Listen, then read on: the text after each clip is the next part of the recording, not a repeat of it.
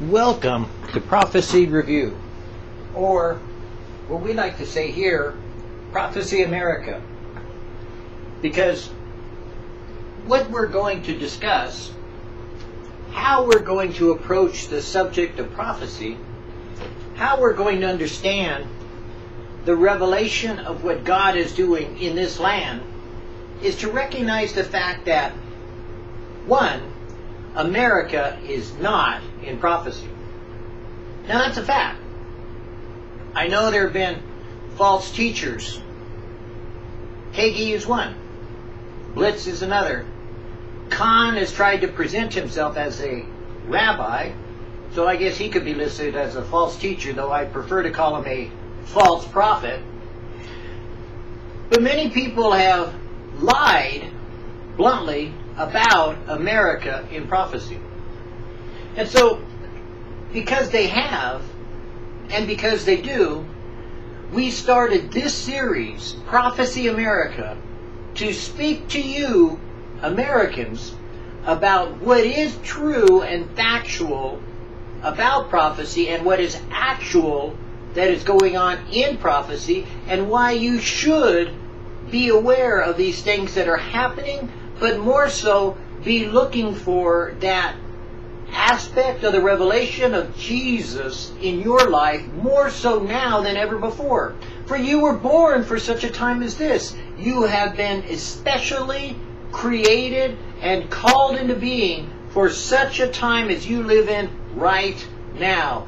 You are the one. So having said that, Prophecy America is about where, how, what, and why are we about, in, not in, or where do we locate and interlocute, and how come we're not, or how come we are, in prophecy. Well, here at Prophecy America, we take the very sure Word of God and apply it logically, physically, spiritually, by the Spirit of God to where we live right now in life as we exist as human beings in this land that we call the United States of America. As we look outward, we also have to look inward, because the spirit of prophecy is about Jesus, and the spirit of prophecy is revelatory. It reveals things. God by His Spirit wants to reveal in us His Son, but before He does that, He reveals in us sin. He causes us to recognize that we are fallible. We are not perfect, nor is America the great white hope of God unto the nations. That's why in Prophecy America we will say it a lot. America is not in prophecy. That's a fact check. You cannot put America anywhere in the book of books, the Bible itself, the Word of God. No matter how you squeeze it, sneeze it, tweeze it, dissect it, rearrange it, make up some kind of cult like the Yahuwahs and the Yahushuas and the Yahoos and the who knows what else they're going to come up with. But liars lie, and if you catch a prophecy teacher in a lie, you should walk away and not ask why. Because he is going to lie once, he will lie twice, and he will lie in his own lie. Having said that, we too, in this ministry, are questionable. We are those who have said, starting in 2017 through 2034, there is an 80% probability of the coming of the Lord. Listen again. We have said in this ministry, Vidivo Church, Vidivo Prophecy, Vidivo, me, Michael James Stone, Prophecy Updates, Prophecy Watch, Biblical Prophecy Today, Last Generation Network News, all the affiliates. We have said, as part of this Prophecy America, Jesus is coming sooner than you think. He's right around the corner. He's knocking at your door. As a matter of fact, if you would sit still long enough, you would listen and hear Him speak. He bids unto you, come, and the Spirit and the bride are saying, come, because behold, from 2017 through 2034, the probability of His soon return is 80%. boom, replay it, record it, write it down, make it a play, make it a song, make it a limerick. That's a fact, Jack. Saying that doesn't mean that we as Americans are playing a big role in prophecy. We are and we aren't. And that's why Prophecy America is going to present some things to you that are literally things you have to think about. You have to come to a conclusion based upon your study of the Word. We're not going to tell you follow us. Hey, you're insane if you follow me. You follow Jesus and no one else. If your church benefits you, go to church. If your pastor is a blessing to you, go to your pastor. If your priest is a blessing, go to your priest. But I can tell you, in these latter days, don't go looking. Be found somewhere in the Word. And I don't care where. I don't care if you're a Mormon, a Catholic, a Protestant, a atheist, a Calvary Chapel, a Vineyard, a whatever it is that they're doing now down in Reading, I forget what that's called, and whatever they're doing down in Australia, and I forget what that's called, and they moved over to New York, and all the worship kind of focused interest groups. Who can keep track of everything that's going on in the world? God can.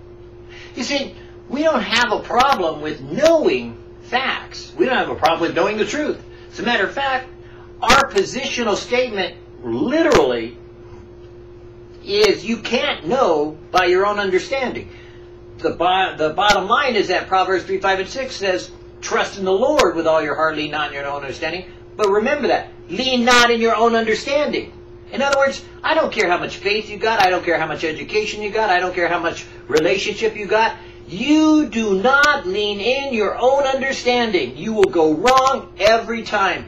You will find the scriptures true in prophecy that says we are deceived by ourselves.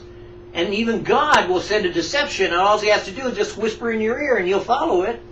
Listen to Jonathan Cahn for very long and you'll begin to believe that. There are harbingers in Bibles. There are, oh my God, there was a miracle that happened at the Twin Towers. Oh, we found the Tree of Liberty, and it was like, oh, we saw a vision. We put on golden glasses. We came up with a new relationship with God. I mean, everything that Cahn is saying almost sounds like a Mormon revelation of the Book of Mormon. I mean, no offense to you, but I'm Jewish, and I know he's wrong. I know he's lying. I know he's a false prophet. He came on the scene because he was a nobody to become a somebody, and becoming a somebody, he suddenly felt like he was somebody, and so he was led by his own self-deception. Pride entered into his ego, and now he portrays himself as all these new things coming out of Jewish traditions. Oh yeah, we've got something good for you. Today we've got a special, 2 for the price of 1. Well, forget it, we'll get 3 for 1. I mean, a man is making money off you, Gentiles, Christians. He is getting paid wealthily and using it where? You tell me. Go there. You'll find this man is not pure of heart, and he is not serving the living God. He is serving himself. And even Haman, who knew, not Haman, even Haman, well, he is a Haman. But even Balak, the king, knew that Balaam could be bought. So Balaam, a prophet of God, was used by God still, but guess what?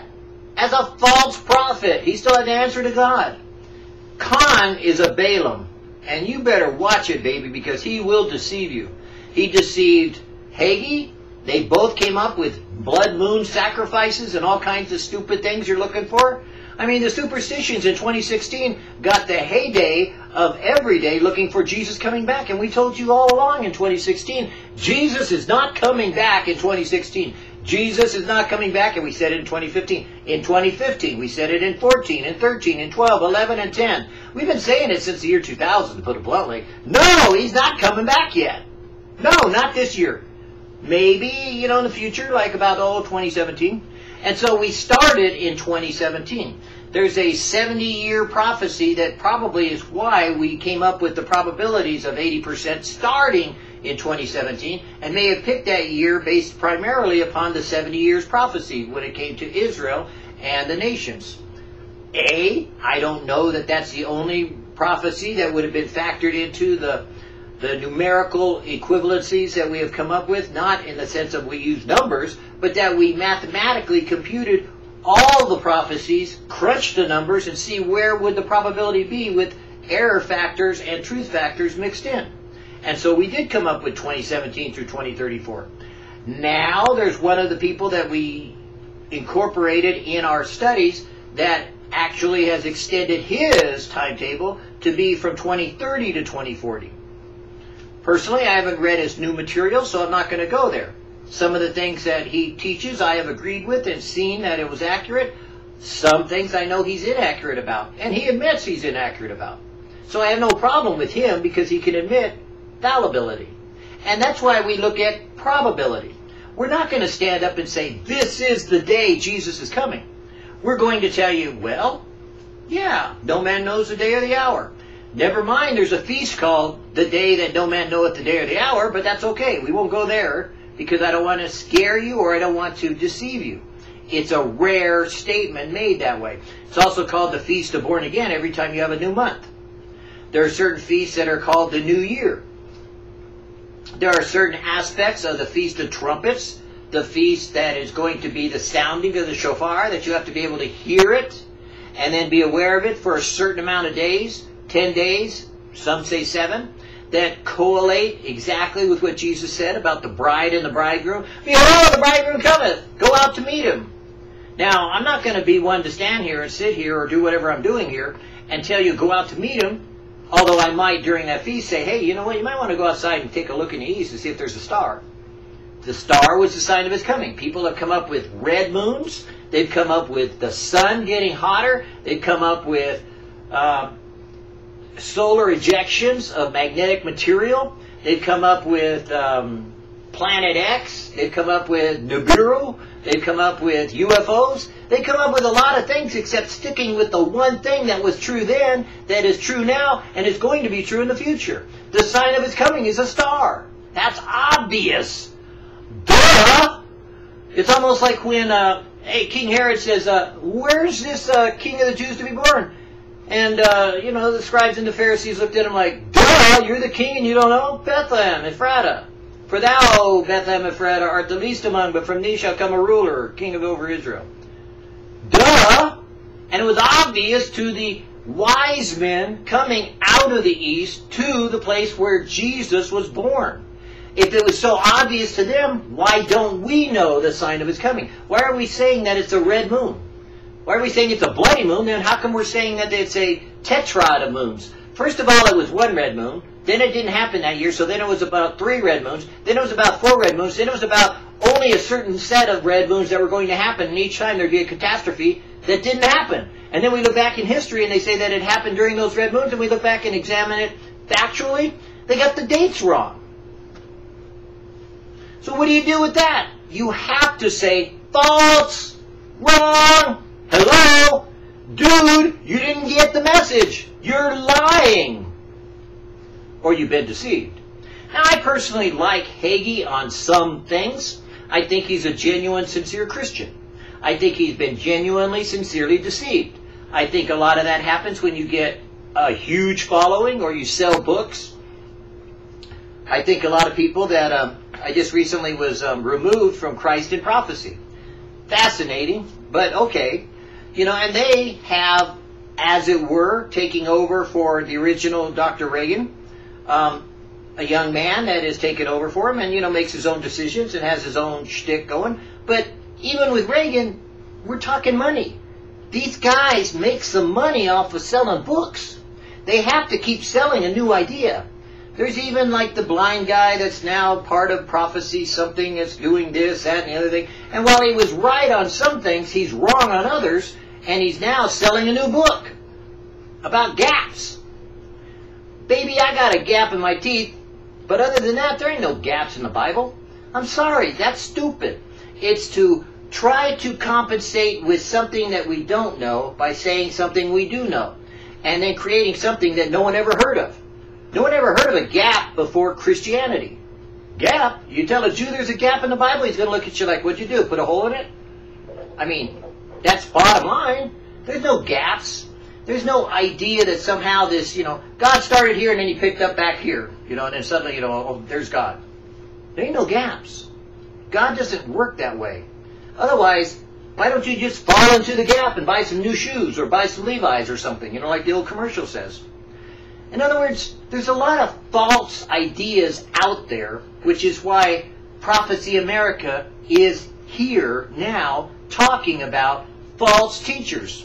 Because we want to tell you, don't fall into the gap.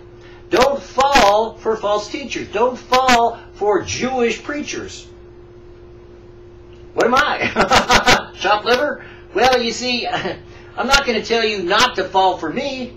Hey, personally, my wife fell for me, so you might as well too. But other than that, no, you don't have to accept what I have to say. I'm telling you what not to do. Don't follow me. Follow Jesus. Study to show thyself approved, a workman that need not be ashamed. Rightly dividing the word of truth. Applying the principles that you've been warned of. Don't be an itching ear. Don't be a seeking soul that wants to know how much money you're going to make next year. And I'll tell you, the people that anointed Donald Trump and claim he's a Christian made a lot of money off of that. They did. They got wealthy donations and their ministries are being subsidized. That's the way it works. Sorry, if you haven't seen or been a church secretary or worked behind the scenes, I got news for you. It's a gimmick, man. A lot of people are making some money, honey, and it's just like, well, don't forget to tithe. And by the way, our speaking engagement costs this much, and this is what our cost was in order to fly here, and this is what we need in order to cover just cost. Right? Cost. Got it, huh? Yeah, okay. And the rabbi calls and says, hey, I haven't seen you in a while. And he says, I'll send you $5,000. Okay. Click. You never hear from the rabbi again. Works in the Jewish culture. We do it. I was the rabbi's assistant. I called up people in order for them to sponsor the Chabad calendar. Hello? And guess how we did it? The rabbi wants to talk to you, Rabbi. Okay, $5,000? Sure, no problem. Hello? It is corruption. It is evil. It is not prophecy. And that's why we say, America is not in prophecy. Take it to the bank. Now, saying that, you're going, but I thought you were going to talk about America in prophecy. Well, I'm going to say prophecy in America. How's that? Let's reverse it a little bit. Because prophecy is overall, about all, and incorporates all. Because after all, Jesus is all in all. He is the Son of God, the Son of Man. He is God incarnate. He is the physical representation of the manifestation of what we call God, that God is, who God is the Spirit, and we can only know Him by looking at Jesus, for if we see Jesus, we've seen the Father, but otherwise when we see Him, the best we'll come up with maybe is a consuming fire, maybe a imagery of some kind of, glow, or we don't know. We know the book of Revelation describes God as, there, literally, physically.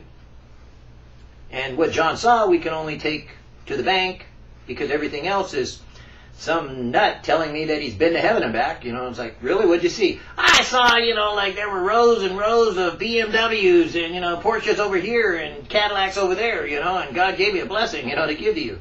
Just send me $5. Buy my book.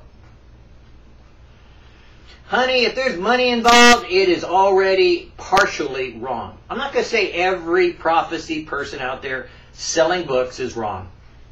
They got to make their money. They got to make their quota, or they got to make their, living. So I guess so. Balak paid Balaam. So so what it is so about money. So why would you assume to follow me? I don't get any money out of this. I don't get anything out of it. Matter of fact, we don't get. We give. Everything we have, we give away. That's why we have such a crummy camera. Thank you, Lord, for my crummy camera. But can I get a new one? And we're going to try to get a new one this week, this Friday. It's used. I hope it's not abused, but it's used. It's cheap. It's so inexpensive that it's almost embarrassing to say how much. $40. I'd hate to admit that, we're going to spend $40 on, something that we're going to have to take out of our food budget in order to, support the ministry, but that's how God provides us. We just get it and God increases it. I'll take that $40 for a camera and I'll go out to the grocery store and with the missing 40 bucks find $40 in sales. Believe it or not. I used to work groceries, so I know. Sometimes I go out on the right days, I get all these wicked, I get deals you never even heard of. I am still paying the same price for most of my groceries that I paid 20 years ago. And my wife just looks at me dumbfounded because she knows I'm right. It's not because they changed the 16-ounce can to a 14-ounce can to a 10-ounce can. Now, some of you, maybe you fell for that in the grocery industry. You know, what you paid didn't go up, but you got smaller size cans and portion sizes. They tried to maneuver that because grocery prices went up. Well, I don't buy brand new groceries all the time. I find cheap deals here, and I'll go to a Mexican store there, or meat market here, or Carceneria, you know, over here, or you got it, Carceneria. I can't remember. Sometimes my Spanish goes with my Jewish, and I get Yiddish all screwed up. Such a deal. So, when we talk about our ministry, it's getting from God to give to you, the people. We say it in Vidigo Church this way. The Word of God by the Spirit of God to the people of God of the Son of God, Jesus. So it's all about, any way you look about, find, investigate, correlate, or in any way try to aggravate me by trying to provoke me. It's all about Jesus. I mean, I don't really care what you do. You could go to heaven or you could go to hell for all I care, because I may love you, but I'm not going to stop you from going to hell and diving right in the lake of fire. And you could tell me that hell doesn't exist, or that Sheol and playing with Hades and playing with, Gehenna and doing all the other word named, let's just defame what the Bible says and try to change it so that we don't go with that game but somehow wind up in fame so we can get away with what we want now, as opposed to being condemned once we die and stand before the judgment seat of Christ. Then, if we're not there, be condemned by the judgment seat of God, because we are raised then to stand before God Almighty and go to hell. Either way, Jesus will send you to hell just as easily as God the Father will. I got news for you. The sheep and the goats isn't some kind of blessing in disguise. Hey, you know what? We're going to skip one and take door number 2. Jesus is going to let us slide because He loves us. You may want to read the sheep and the goats a little closer. Bad, bad. No, they were good. The goats, nah. They had a lot to chew on, and it wasn't in heaven. Just warning you. You may want to re-examine you're going to hear this word a lot, truisms. Because you have the truth, which is Jesus, and you have truisms from man. Truisms are assumed facts put into play that are false. It's a statement from logic. You'll hear us in Prophecy America teach, preach, and talk a lot about fallacy. It's one of the things about logic that is used against people to deceive you. There are ad hominem attacks. There are, oh boy, there's 32 logic traps that you can use in order to trick people into coming up with the wrong conclusion. False comparisons, if you, then, if this, that, if so, be so. I mean, it's kind of like Proverbs. Proverbs has one part and the other part, the good news, the bad news. Well, it's kind of like trying to show a scale, but it's tipped against you. And it's intellectually using your thought process against you to come up with the wrong conclusion. And it's done in politics, in advertising, in religion, in evangelical circles. A lot of preaching is done with fallacies involved. I mean, I myself have to catch myself lest I do to myself the same thing other people are doing to others, even if I did it to myself. Creating a fallacy of myself. I mean, believe me, with my mind, I could do that. I mean, I'd love to create a religion. I mean, don't get me wrong. I'm jealous of the Yahoos, and the Yayas, and the Sacred Namers, and all these other gamers that are, out there playing on the internet, coming up with these ridiculous, sites. Oh, it looks professional, so it must be true. Hoax news sites. I love Russian Times. because you already know they're not going to tell the truth, or all the different people paid by, backdoor Russia in order to come up with conclusions that, hey, let's criticize this, that, and the other thing, and use disinformation, famously done in Europe constantly, because a lot of the newspapers never claim to be accurate. They claim to attract your attention. They are the National Enquirer of News overseas. They know these certain newspapers aren't true. They're just like if I told you National Enquirer, you know it's not true, but you're going to read it anyways, and you're going to think, well, maybe. Because after all, why are we buying it, and why does it catch our attention? Tickling ears. But you see, you can't do that in prophecy. You are a false prophet if you're not 100% spot on. 100% right. Not 1 degree of separation between you and the truth. That's truism, that's fallacy, those are false things we will help you to be prepared for that you already have in your faith. You already have them in your church, you already have them in your life, you already deal with it in American society. America is based on fallacy. The biggest fallacy that we have in America is our founding father. I can't even... If you've ever heard anyone use the word founding fathers, whatever comes next is a lie. It really is. I've heard so many statements about our founding fathers. Now, one of them comes up and says, hey, our founding fathers were slave owners. Our founding fathers were greedy businessmen. Our founding fathers were manipulating the system so that they could provoke the everyday people into following something where they would not be able to vote, but that the people who were smart enough and the people who were wise enough and the people who were intelligent enough wouldn't choose the wrong person in Congress or in office of the presidency, but we would have an elector so that they would make sure that nobody could just completely bamboozle or hold at gunpoint people to vote. So we came up with electors, and we came up with the Electoral College, and that would work if we didn't have a two-party system. And the Founding Fathers, dare I say, using the same fallacy term, already stated in each one of their years as president, if you're stuck on a two-party system, it doesn't work. Democracy fails in a two-party system. So where did you get your facts from? I grew up with this in high school and knew this. I read their works, letters, and now we've got evangelical Christians rewriting history and teaching their kids, hey, you know what, the Founding Fathers were like this. I read some of those things, and I go, nah. That must be why Jews don't listen to Josephus, as far as being a historian. Because there's a certain amount of collusion Josephus had with the Romans to, kind of spin Rome a little better than it was. He was hired, he was a slave, so, if he didn't write it, he'd be dead, but ask Jewish historians about what they think of Josephus as far as being an accurate historian. And these are things we base faith upon. You got to watch it. Some things, there's going to be a little slip here and a little slip there, and a little angle here and a little angle there, so you got to watch your historians even. And today, in our age of information, we have disinformation from Russia. We have disinformation from medical people. A lot of people like to say pharma.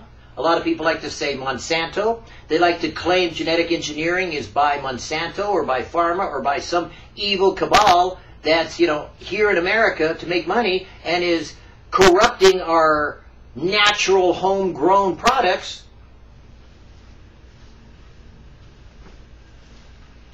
Made in Israel. Ooh. Genetic engineering comes from Israel? But we love Israel. We'll stand with you, Israel. You sold genetic engineering to pharma, to Monsanto, you mean genetic engineering comes from Israel? You ever been to Technion? You ever done the research? You ever even bothered to pay attention? In other words, people are easily swayed by lies and deception faster than they are by facts and truth. That's why here at Prophecy America, we don't expect you to believe us, because we won't lie. Now, I'm not going to disagree that I'm a pretty damn good liar. I am. I mean, I'm going to confess to you a sin I have that I still do if I was, working, but I'm in the ministry. But so, because I'm in the ministry, I'm not working. It's funny how that works, isn't it? Some people think that being in ministry means you don't work. Whew. They ought to try being in this ministry. I get paid a lot of bucks. Hear that, Lord? No, I don't want it. No, don't go send me a fish with a gold piece in it. I know I could get that on my own. But don't go send me any prosperity. Good God. Those prosperity people are evil.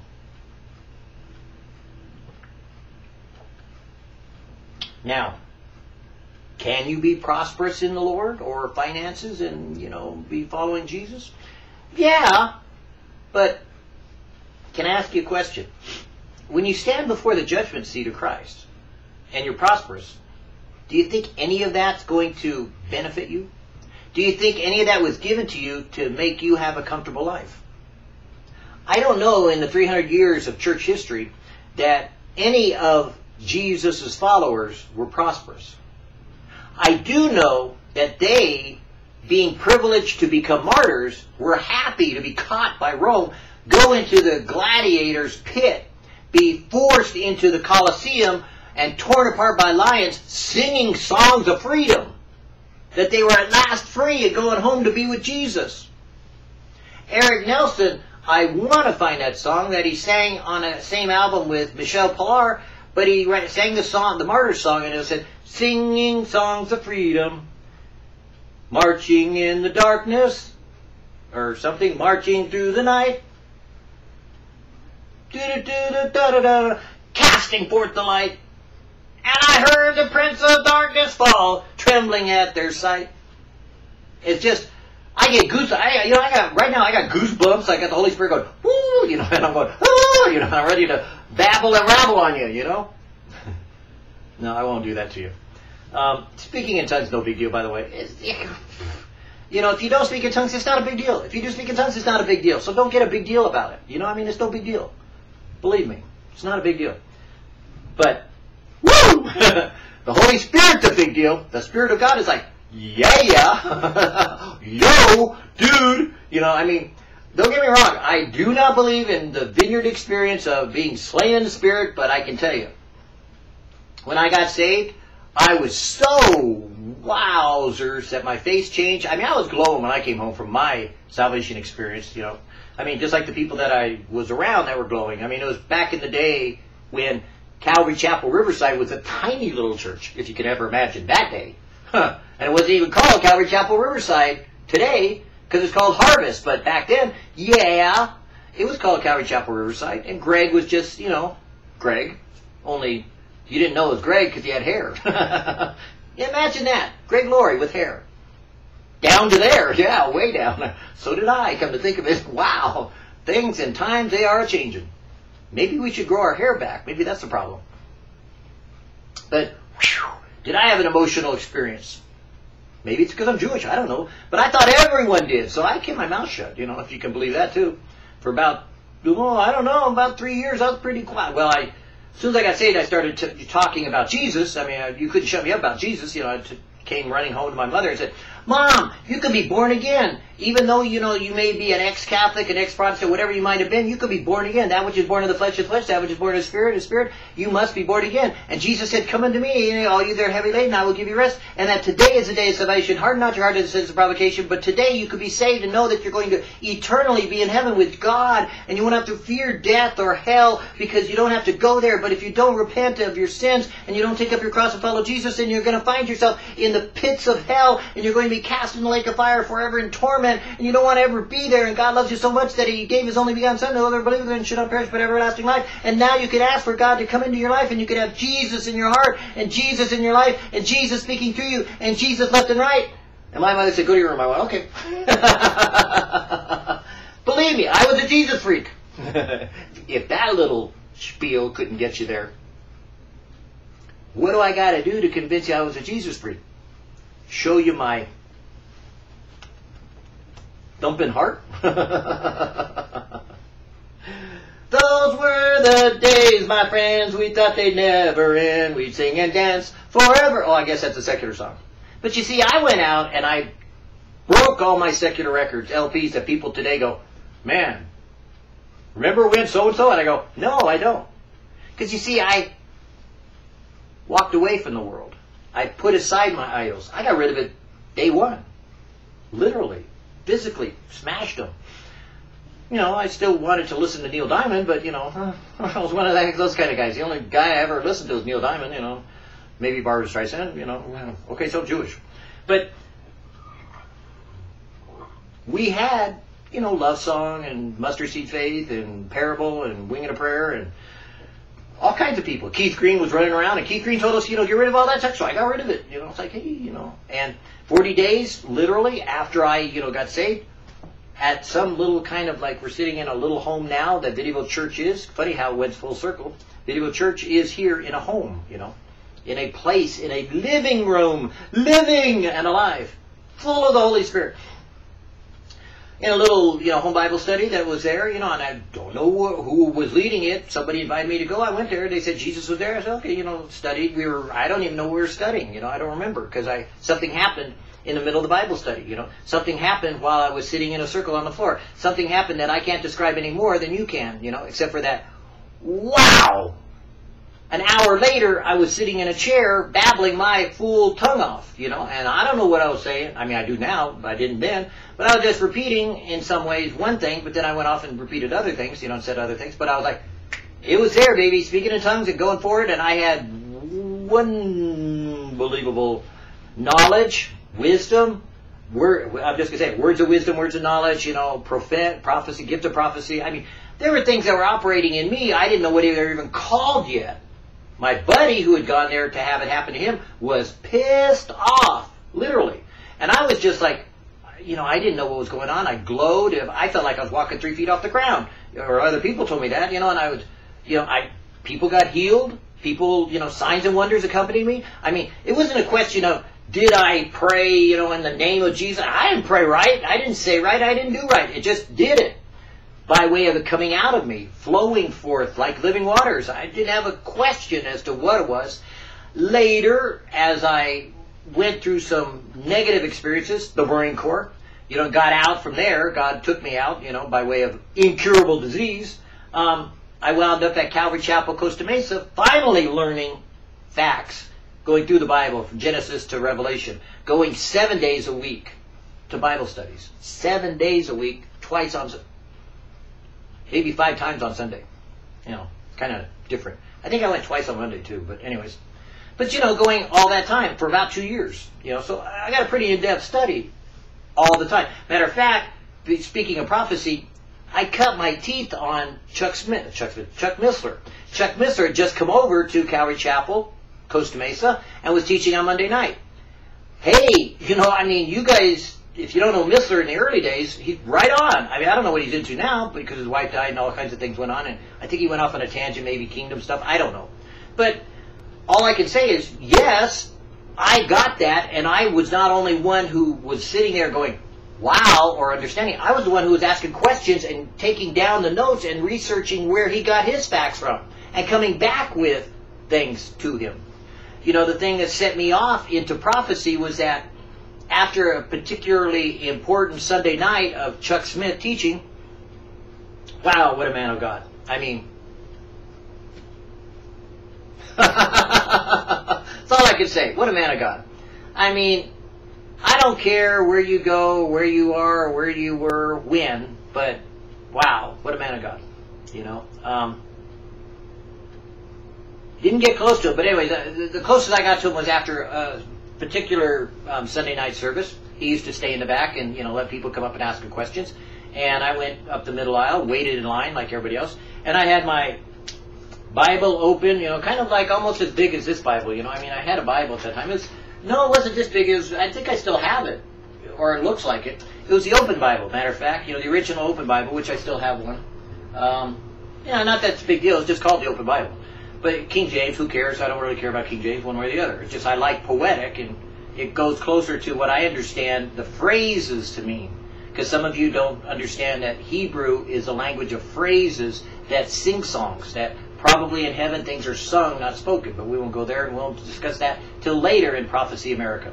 But in this segment, we're talking about the introduction. So I had my Bible in this hand, and I had kind of like my strong, I always carried a backpack. I had my Strong's Concordance over here, you know, and I kind of like shuffled it over here.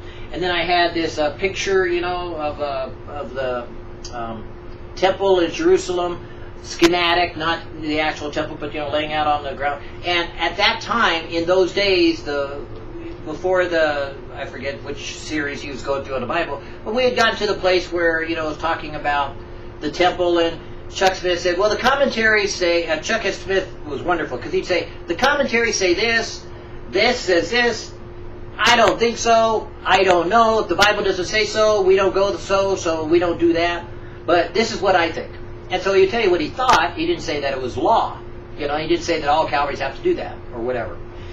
Chuck had a lot of times just simply letting the Holy Spirit lead you the way he was gonna. He said, look, Holy Spirit teaches you something, you know, go that way. You know, well, if we see it, watch it, and it bears fruit, we'll go with you. That's why Vineyard could go off on a tangent, you know, and he could accept Vineyard back when they finally got off their tangent, you know, because they went worship first, word second. Calvaries were more word first, worship second. Or worship sets up for the word, either way. However you want to look at it, but the priority was the word. For us, Jesus is the priority. The word is one way of the revelatory way of knowing him, but that's not the only way to know Jesus. Jesus could walk out of heaven and stand before us, and that's another way. But the point being is this. I'm coming up to Chuck Smith, and I said, you know, Chuck, I said, it says here in Ezekiel 42:20 that there should be a separation between the holy and the profane. And so then I just kind of, I didn't set it down, but, you know, just imagine, if you will, that I kind of moved off to the next part. And I said, you know, the separation says, you know, oh, it could be a wall, but it could be other things, but it could be a wall separating the Dome of the Rock from the grounds that we could find the temple to be built on. Is it possible that maybe like a future treaty could be the Dome of the Rock doesn't have to be destroyed? Doesn't have to be torn down, or an earthquake happen, like, you know, there's popular teaching back then was that a giant earthquake will come out, you know, and 6.8 on the Richter scale will devastate, you know, Jerusalem, and the Dome of the Rock will collapse, and then after that, you know, the Antichrist will come on and make a peace treaty to rebuild Jerusalem, and they'll start and build on the side of the Dome of the Rock, they'll start and build a temple instead of a dome, and everything will be fine because Moscovasa, you know, wasn't that important, yada yada. You know, and I mean, in those days also they were saying that, you know, lightning would strike it. I mean, this was before Jenkins, this was before Left Behind movie had come out, you know, the first one, Thief in the Night. Cross and a Switchblade was just becoming popular, if you want to know time frame references, you know, of the events. So here I am, you know, some little punk kid out of nowhere with long hair streaming down, kind of maybe oily, I don't know, because I lived in my car at the time in the parking lot of Calvary Chapel until, you know, Romaine would chase me out, or somebody, you know, come up, and I'd start heading off the grounds, you know, to go somewhere else and sleep in the parks in Orange County, run out of almost every park in Orange County by police officers, until finally I moved in with some Christian roommates. But, you know, at that time, living in my car, 68 Ford station wagon, you know. Hippie, literally. I was. That's what I was, a Jesus freak hippie. So here I am asking Chuck, and I'm shaking in my booties, because, you know, this is Chuck Smith. You know, and it was, I mean, I lay down on the ground, you know, Sunday nights, right down and looking up at him, you know, and listening to what he's teaching, you know, but I wasn't in awe of him. I was just in awe of the man himself, you know, because it was like, you know, kind of, he's bald and I got long hair, you know, so anyways. So, you know, I told Chuck, and Chuck opened his Bible as I was saying it, and, you know, flipped it open, looked over, he looked at it and read it himself in his own words.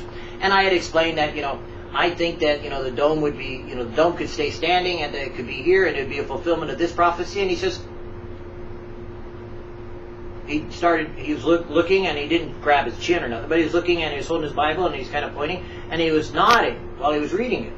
And then he said, it could be. He says, I'll have to look into it. He says, but it could be. Man, I went out of there like I was, you know, Genghis Khan had taken over Russia, or I don't know. I went out of there singing at the top of my lungs. You know, in those days I could sing somewhat, you know.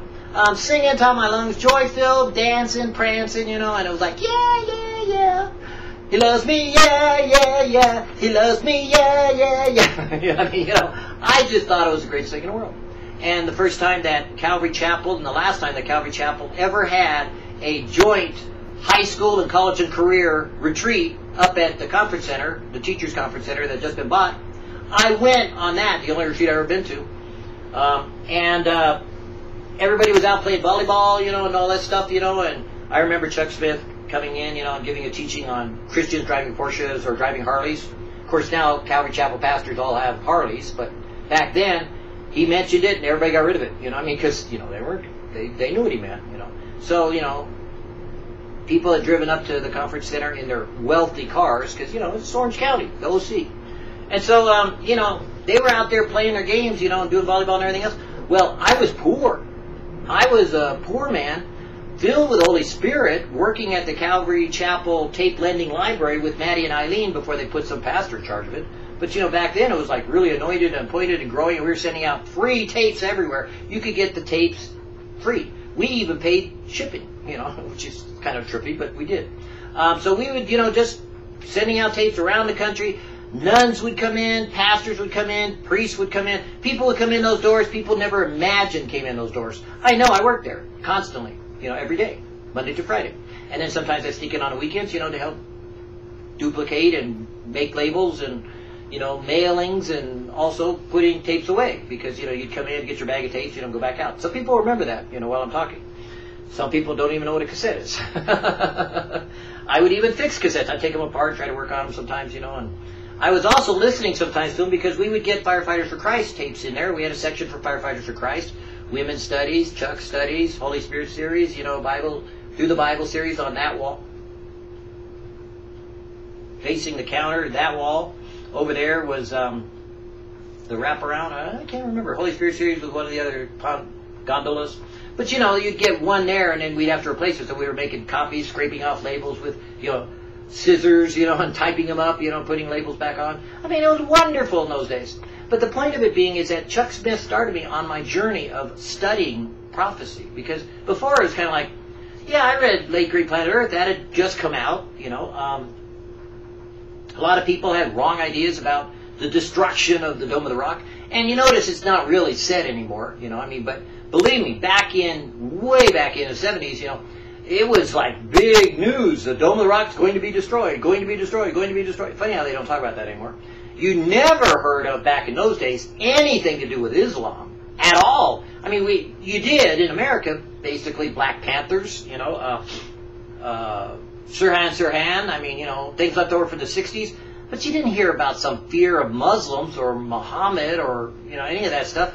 Kingdom of the Cults was big. Walter Martin was teaching on it. He had people come on the radio program and he would, do his thing. And, it was kind of confrontational, sometimes aggravational. I wouldn't recommend doing it his way, but, he did, and Chuck Messer came out of Walter Martin's ministry, and then had his own ministry, but his early starts were there at Calvary Chapel, Costa Mesa, and at the Monday Night Studies, which is what I went.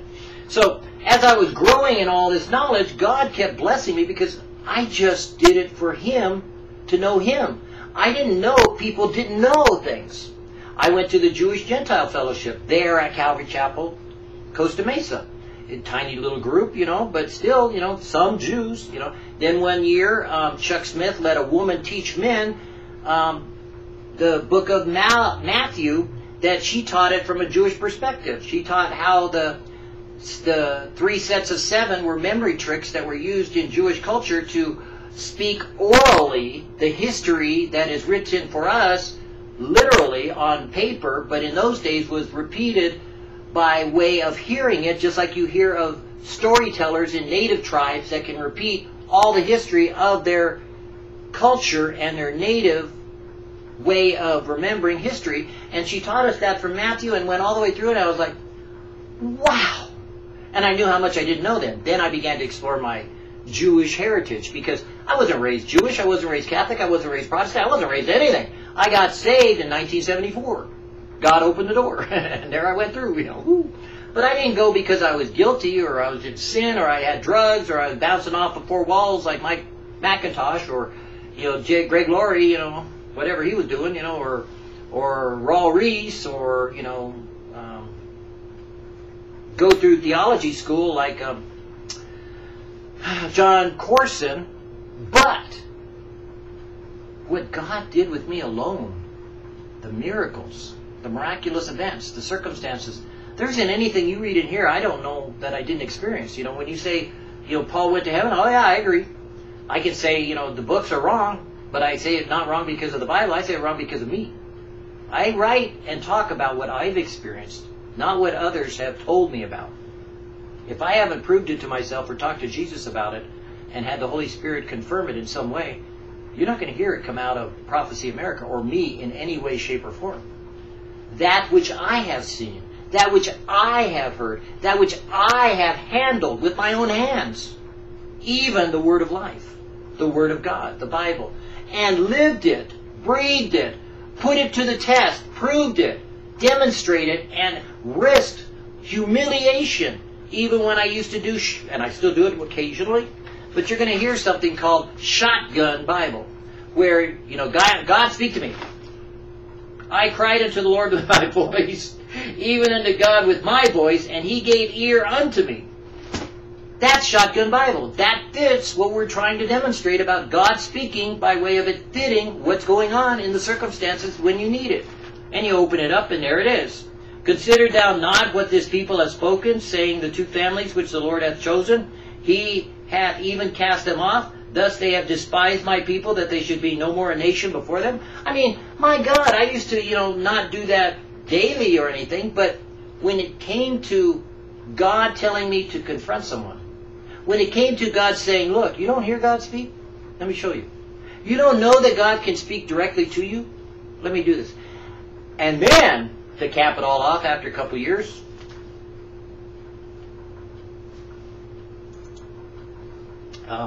Jesus spoke directly to me. And I'd love to tell you that changed my life. If anything, I was spiraling into sin. But no doubt, audibly, it was Jesus. No doubt about what He said. No doubt about hearing His voice. No doubt about knowing it was Jesus. No doubt. And from that moment on, I took about 5 years of never mentioning it, never talking about it, never testifying or teaching or preaching, until I was sure that I could handle the cost. The cost, being called a crackpot or being labeled a idiot or a fool or mentally unstable or whatever you want to call it, any of those things, but not from non-Christians mainly, although they do that too, but from my own closest brethren. Even my own, it's funny because my own family never did doubt that. I mean, they didn't doubt. Well, okay, Chick did. Chickadee's my sister. I guess Chick might have, but she never said anything. If Chick didn't know, she shut up. She asked my mother. And I'm sure my mother backed me up because my mother, what's interesting is that I was the first one saved in my family, and then I witnessed to my mother, I witnessed to my sisters, and after I was gone, despite me, and I always say despite, not because of me, despite me, they got saved. Because, I was like too excited, too all wrapped up in it and emotional to allow them to say anything or do anything or be anything. I was like blasting them, Sure, I was loving and joy-filled and just like all excited and wonderful expression of joy. My gosh, was I joy. Joy, joy, joy, joy, joy, joy, oi, joy, joy, joy, oi, joy, joy, oi, oi, boy, oh boy. But that doesn't mean I was precluded from sin either, because, I've been through more than one marriage. I don't lie, I don't deny it. I married for the wrong reasons, and that's why it ended eventually, I didn't start it or initiate the ending of it, but it happened to me. I was delivered with divorce papers, and while I was dying on a hospital bed, I signed them. The police officer that came in, or officer of the court that came in and delivered them to me, his face went white as a ghost. He apologized profusely. He said, "Oh God, I'm so sorry." And he handed me the divorce papers, and I looked at them, and I was being shipped out the next day to the VA hospital in Roseburg that eventually I'd wind up in Portland. And I didn't know if I was going to live or die. And I signed them. End of story. The Lord giveth, the Lord taketh away. Blessed be the name of the Lord. Now, I've also done other things that were wrong in marriage and, rebounded and married again and failed, there are things that I failed until whom God hath joined together, let no man tear apart or take apart or remove. And when God put my wife and I, Lori Evans Stone, with me, we did know it was God that put us together. No doubt about it. She didn't follow my lead. I gave her all the options to learn on her own, and when it was time, we married. And so, don't presume that the vessel God uses is perfect, but the message that God gives is. And that's why in Prophecy America, God used an imperfect people to bring out a perfect salvation, the Jew. And I'm a Jew. In Prophecy America, we're going to talk about how, and we didn't get much into it yet, but we will very soon, because we're going to keep building this up more and more as we keep going in Prophecy America. This is 1.1. As long as we're in introductory stages, it will have 1.1, 2, 3, 4, 5, so you can go in sequence. Once we get into some deeper things, it'll be 2, because we'll be on the second level, so to speak, of understanding. We won't have to repeat anything that was in 1. You have to begin somewhere. In the beginning, God. So that's why we talked about all of this about God and what God has done in me, to me, through me, and is doing in America, to America, about America, and we will get to the place where we understand the office of the presidency as it stands right now, as we are teaching it today. Mr. Donald Trump is a archetype of the Antichrist. He is a perfect example of what an Antichrist will be like.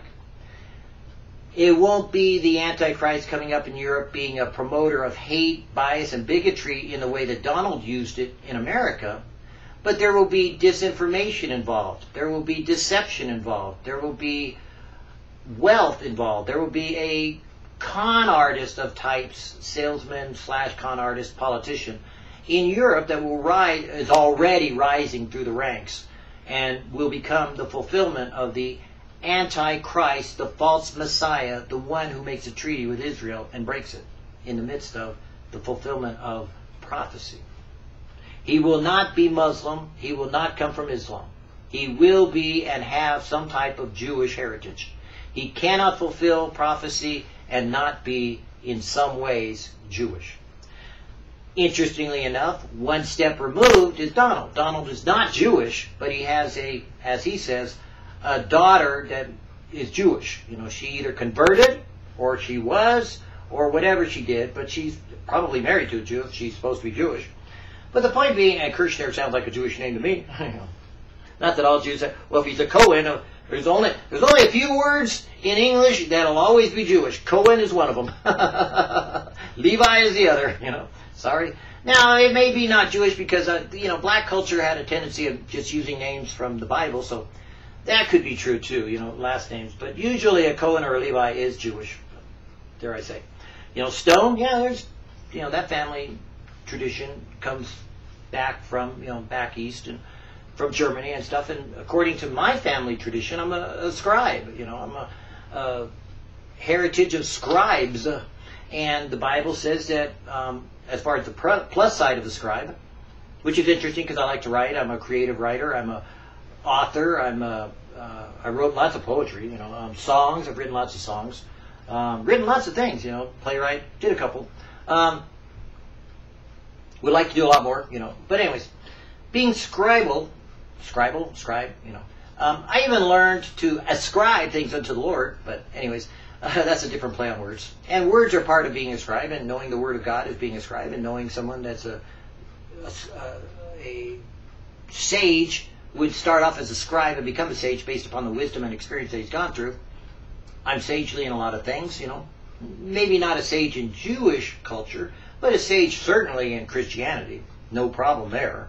I mean, geez, I'm even writing things about, the integral specificity versus systematic theology and which one is better or worse. And I'm all for integral specificity. I am not for systematic theology, unless you just want to come to an intellectual conclusion. But my specific family heritage and cultural status comes from that idea of there being scribes in our family, and that was passed on from generation to generation. And as such, you know, it is more than obvious in the things that when Jesus said the scripture, I took it to heart and made it part of my personal little treasure chest of Bible gems, if you want to call it that, or whatever, biblical truths. But he said, a scribe instructed unto the kingdom of God is like a wise man that bringeth out of his treasure chest, a householder that bringeth out of his treasure chest things both old and new. And that's why I am a preacher. Well, the other reason I'm a preacher and not a teacher is because God, literally, when I was called into the ministry and ordained, God said, you know, be in the ministry. And well, he never said be in the ministry, but when I prayed about getting ordained, he confirmed that. But then once I was ordained, then I said, well, I'm not a pastor. And he said, no, you're not. You're a preacher. Oh, okay. And that's it. And there was no question there. I agreed with 100%. I define pastor way more stringent than anyone I know, including all the Calvary chapels. You ain't, you know, I do it by Jewish thought. If you ain't living and dying with that person that you're a pastor of, you ain't a pastor. That's what a shepherd does for his sheep. So, you know, that's not figurative. It's supposed to be literal. You should be there. If you're going to give marriage vows, you better be the one that keeps those vows with them. If you're marrying them, you should be burying them. That's why I'm not a pastor. Because I'm not going to grow up with you. Are you kidding? Go your way. I'm a preacher. Do I teach? Of course, but I'm a preacher. There's no doubt about it. I mean, it's very clear and obvious.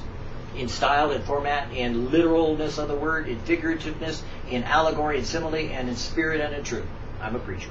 So, being the preacher at Medieval Church, and now being the initiator of this series, Prophecy America, being a, I'll say, a scribe unto the Lord for ascribing unto God the words that are truth, so you can understand the revelation of Jesus that God gave unto him, so that you could understand what is about to happen in these latter days.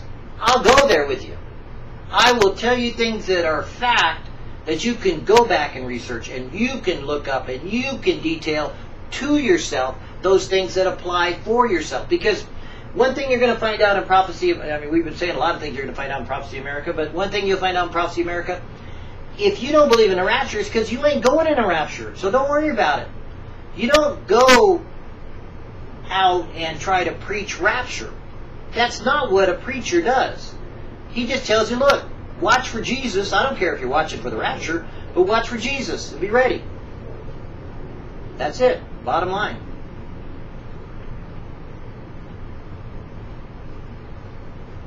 Is there a rapture? Oh yeah.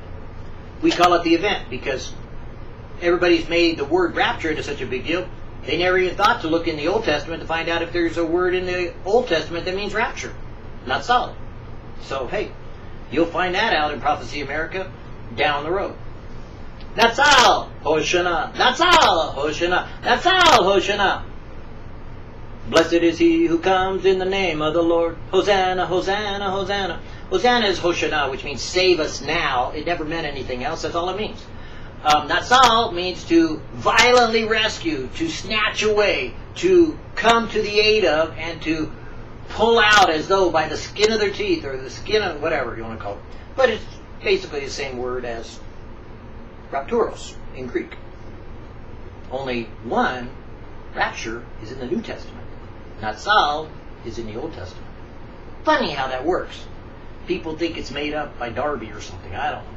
But Prophecy America, now we'll end it with the point about where we'll begin it next time, is that Prophecy America, the reason why we reversed it is because America is not in prophecy. You'll see me do that all the time. America is not in prophecy. Prophecy is in America. And what we mean by that is simply this. When you look at the trees and they're blowing in the wind, you don't see the wind, you see the effect of the wind on the trees.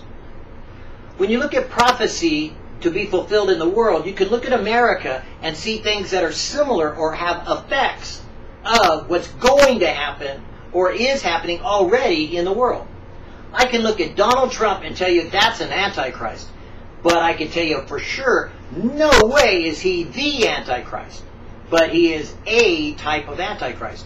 What America is a microcosm, and you'll hear that word a lot, because it fits. America is a microcosm of the world at large.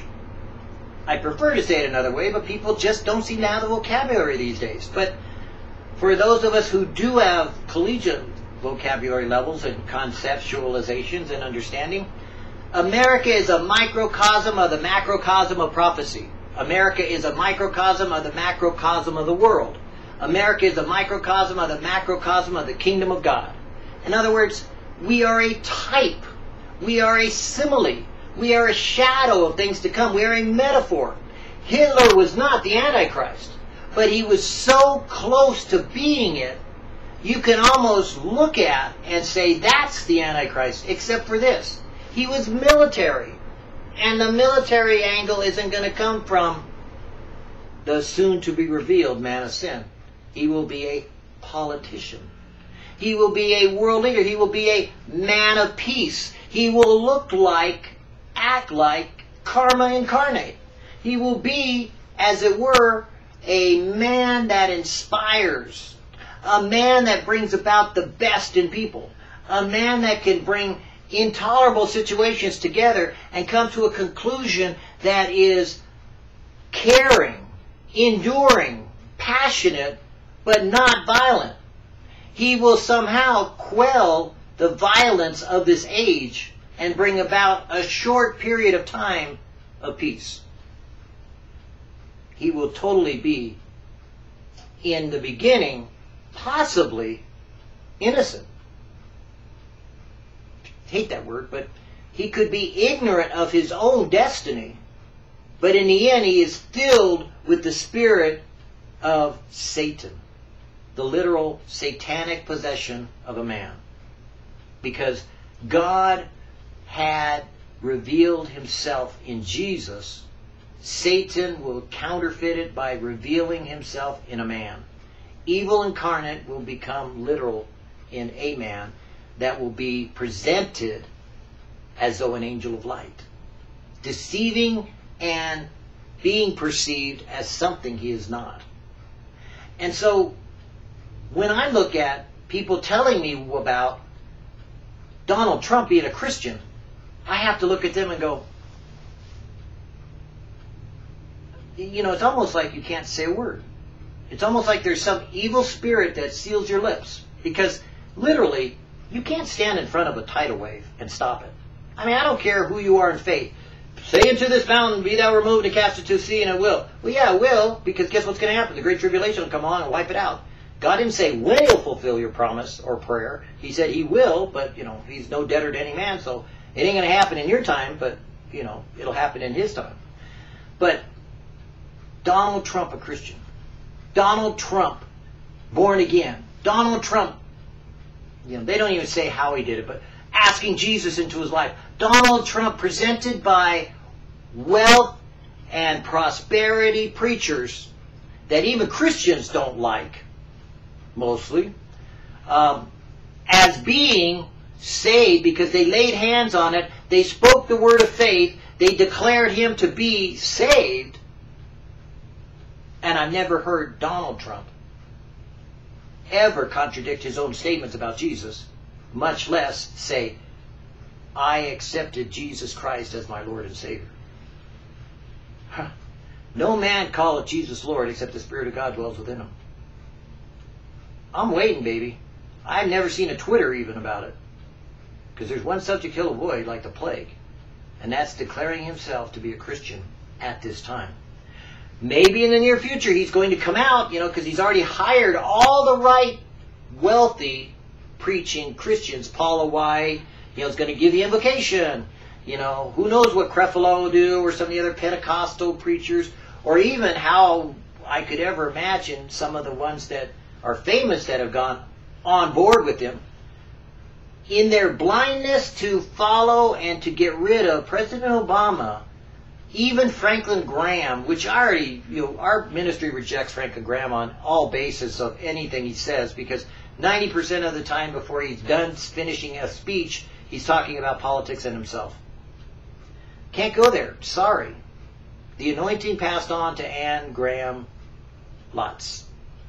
Anne Graham, Billy Graham's daughter, that married, and her husband died. And she is a very pro-advocate of prayer. She has been declaring that Jesus is coming. She is sound doctrine. She is obviously a wonderful Bible teacher. You can listen and be blessed out of your mind from her. But I listen to Franklin and I just get a bad taste in my mouth. Sorry.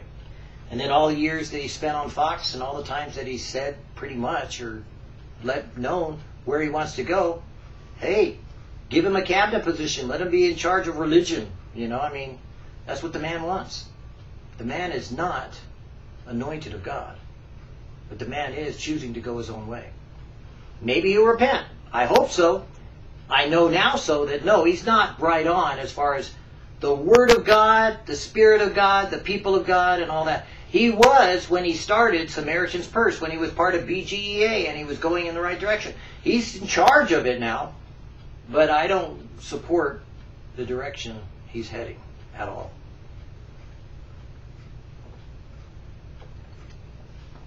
So people don't misunderstand me.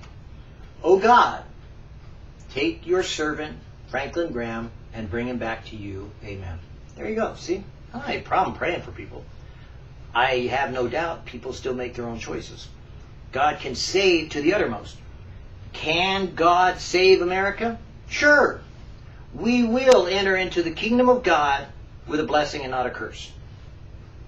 Before that, we may wind up with a curse because up until 2017, God shed His grace upon us and we got away with grace, not because of blessing Israel. That's also baloney story. But because God shed His grace upon us, because God did it. Period. That's it. It wasn't about, well, finally we support Israel, Supporting Israel is a fallacy, and you'll find that out later in Prophecy America. Prophecy America, we'll talk about all the lies that you've been told, and we'll get into that. Don't want to, but we will. But Prophecy America wants to be about God bless America, land that I love. Stand beside her and guide her through the night with the light from above. Oh, God bless America. God bless America. Not as some salutation or annotation to my speech or reaching out somehow to incorporate the evangelical vote or the Tea Party or play at Christianity or religion, but rather in humility and sincerity, with a humble heart, reaching up with all those Christians who are doing the right thing, who are serving the living God, who walk with and talk with Jesus every day and want Him to make us more like Him in every way. May it be that God bless us today. So God bless America. And God bless you. On behalf of all of us here, I'd say staff, but they don't get paid either, so on behalf of all of us family here at Prophecy America, may it be that the Lord thy God give unto you the spirit of wisdom and of understanding, of realizing the truth that can set you free, that you can, in fact, hear God speak, and that Jesus Himself will come to you and will open up the ears of your heart and the eyes of your understanding to give you a clear vision of who He is, what He is, and what He has done for you, and just how much He loves you. He cares for you, but He will disciple you. And He will cause the Holy Spirit to allow trials and tribulations in your life, that you may be even one of the ones, as the majority of Christians today in America will go into the Great Tribulation. May it be that He prepare you for the day that should you be raptured away, or should you be left to live and die for Him in that way, that you find regardless of the day, you find Him being the way, the truth,